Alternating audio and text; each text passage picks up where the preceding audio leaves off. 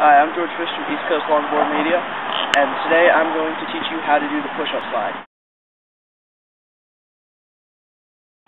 This is one of our first trick tip videos, so leave a response and any recommendations for any other tricks you want to learn.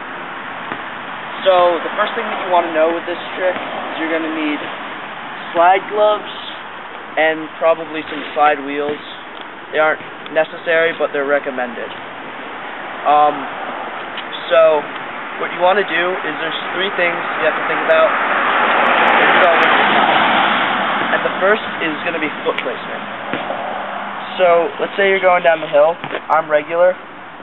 My feet, I want them to be a little bit more than shoulder width apart. And I want my toes to be slightly curled over the edge of the board. The way that I like to think about this is that I can feel like the edges of the board with my big toe and kind of leverage into it as I go. And what this will do is as you go into the slide, it will allow you to put more weight across your trucks and force the wheels out into a slide. The next thing that you want to think about is weight distribution. And that is pretty simple for this slide. It's just even throughout the board. And I know that sounds easy, but a lot of people want to lean forward or lean back, and if you do either of this, it'll kind of shoot the board out and you're not going to get anywhere. So just keep it very even throughout the board, and especially as you go into the slide, push out on the trucks evenly.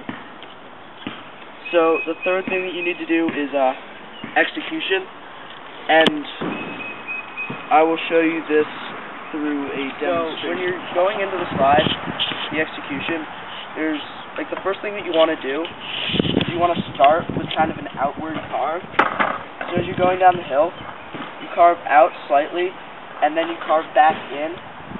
And when you're about here, this is when you want to start initiating the slide. So as you go down and you start to initiate it, you want to bend your legs so you're like taking a dump, and then you put your hands out and push out across the hill, and just extend into a push-up form. And after that, the board will start to spin around, and as you feel yourself kind of like coming to a full 180, kind of re-bend your knees so that it comes back under you and stand back up. And now I'll show you a demonstration. Yeah, and then you just keep on going down. Now, if you guys wanted to know, my setup right now is Ryane Nemesis with bear grizzlies and sector 9 race forms. Thanks you for watching, and remember to always wear your helmet.